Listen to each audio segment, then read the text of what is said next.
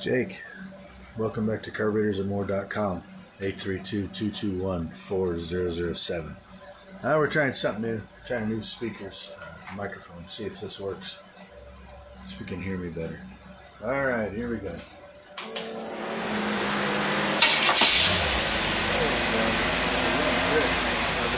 dyno is turned off right now. So here we go.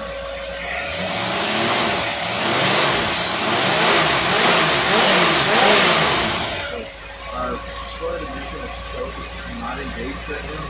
It's open, and once you're going to take it to 35 degrees high, these are close. You don't need to mess with it. They're very close. So now, turning the dyno on, getting some action, and let the water. Here we go.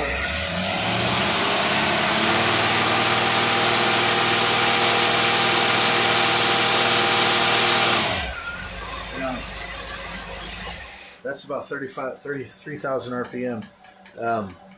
If you're having problems with the motor dying after about 15 minutes at 3,000 RPM, it's not the carburetor.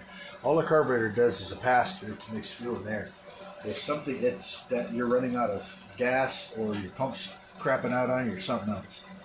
So once you get this back, you'll know that this carburetor is going to be good.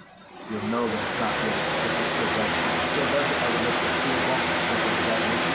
Because the carburetor is not shut off when something doesn't make it shut off. Unless the fuel supply, and make sure it gets messed up.